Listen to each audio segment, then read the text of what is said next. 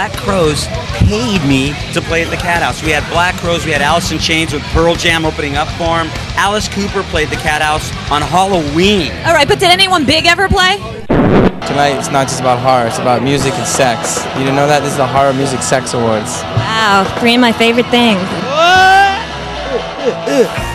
You go, girl. I can't pull that off, can I? Yeah, didn't think so. I just gotta say on behalf of my eggs, not if he was the last man on the planet. Good, even with the facelift? Oh, all right then. I'm surprised you have any space left. Is that like the last of the untouched terrain? Bro, what basically? do you think? This was the last place to put it. You're absolutely right. There's probably a couple left, but you probably don't want those touched, I'm assuming. No, we're not getting needles near there. One-legged woman out there, ice dancing. I love it. Ice dancing? Ice skating, dancing, the same crap, right? It's not on ice, is it? Oh, Dancing with the Stars. Okay.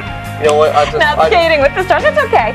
See, he just regained his man points. He doesn't watch that show, clearly. Yes. And everyone works well together and is on the same page and everything. Yeah, we get along really well. On the same page. Did you hear that? She's so enamored with her joke. Yeah, I know. I'm funny. I am like my best audience. Let me ask you about big boobs. What was your inspiration for that? It was mostly about really big boobs, I guess. I mean, that was the inspiration. So it's a metaphor, basically. The creative designer behind the cartoon band is working with vibrator company Jimmy Jane on something called the Ultimate Member Collection. Each in the line will feature a member of the band and will cost over $1,600 for the whole package. I don't know about you, but for $1,600, there better be a lobster dinner involved. Hey there, I'm Melissa, and this is the Altitude Daily News, the weekend edition. We've got all kinds of stuff to get to today as Richie Sambora gets out of an undisclosed facility for an undisclosed reason.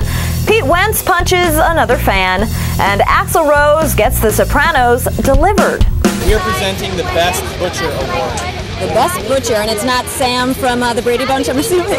We were literally the only thing still happening, so if those people didn't want to be there, they could have just gone home, so. Well, you know, maybe they just wanted to wait till traffic cleared out in the parking lot. True. Thank you for crushing my ego. You can't make out with her. Who hasn't? Come on. Hey! Ow!